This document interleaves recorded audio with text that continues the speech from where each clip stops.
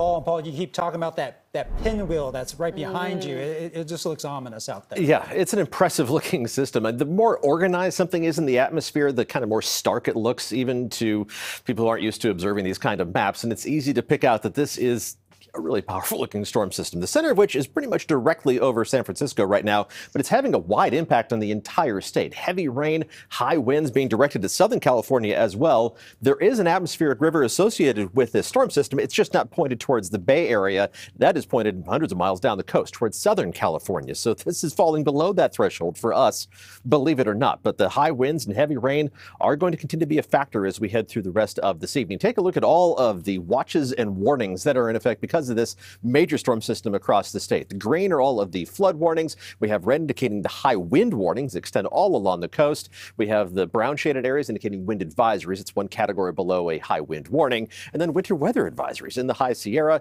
This is just another in a parade of storm systems that has led to a remarkable winter and now early spring. First full day of spring is bringing this mess to the Bay Area. Let's zoom in for a closer look at where the heaviest rain is falling. There's this arc of heavy rain that extends from Vacaville through northern Napa County and back towards Santa Rosa. You were on the edge of the rain, but this band of rain is lifting to the north because the parent storm system, that heart of low pressure, is actually drifting to the north right now. Eventually, it's going to get pushed the other way, but for right now, there's nothing big in the upper levels of the atmosphere. It's shoving this thing around, so it's just kind of go wherever it wants to spin. Eventually, it's going to spin back off the coast and then head down to our south, but that's going to take several more hours. We have heavy rain that is falling for most of the inland East Bay valleys and on the Oakland side of the Oakland Hills as well. Some torrential rain falling for the evening commute. It is a mess out there once again, and there are more bands of heavy rain that extend down the peninsula. Santa Clara Valley seeing plenty of rain as well. There's some moderate to heavy rain around San Jose, with the heaviest rain falling in the higher elevations down the peninsula into the Santa Cruz Mountains, where you've already had numerous issues because of wind damage. And you can see that funnel of moisture is just going to continue surging in from the Pacific. Distinctly concerned about the potential for more flooding for southern San Mateo County and into Santa Cruz County, where the terrain is just going to be more efficient at squeezing out additional moisture. We'll switch over to Futurecast, and it kind of keeps that hose pointed at the peninsula and the Santa Cruz Mountains as we head through the rest of this evening and even into much of tonight. There's going to be plenty of lingering shower activity tomorrow morning. The whole storm system is going to be losing some of its organization as we head through the rest of tonight. These things don't just maintain themselves in perpetuity, but it is still going to be strong enough to give us noticeable breeze and some lingering showers to begin the day Wednesday. But the wind will be less of a factor, and even the showers should be shutting down as we head towards midday on Wednesday.